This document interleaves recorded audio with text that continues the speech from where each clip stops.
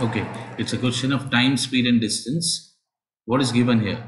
Their speeds are given and the ratio of their radii is also given. So let's try to calculate the number of rounds taken by them. But before that, let's try to find the relationship between rounds and the circumference and rounds in speed. So if I say that time taken by Ram by time taken by Rahim, let's try to apply the concept of variations here. Number of rounds, sorry, this is rounds. Rounds taken by Ram by rounds taken by Rahim.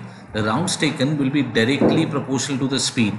So I'll write 15 by 5 here, and inversely proportional to the radius of the circumference. So radius of the circle. So how do we write it? 20 by 100.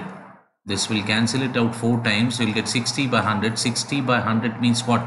3 by 5. What does it mean? By the time Rahim will take 5 rounds, Ram will take 3 rounds. By the time Rahim will take 5 rounds, Ram will take 3 rounds. So my answer is first option.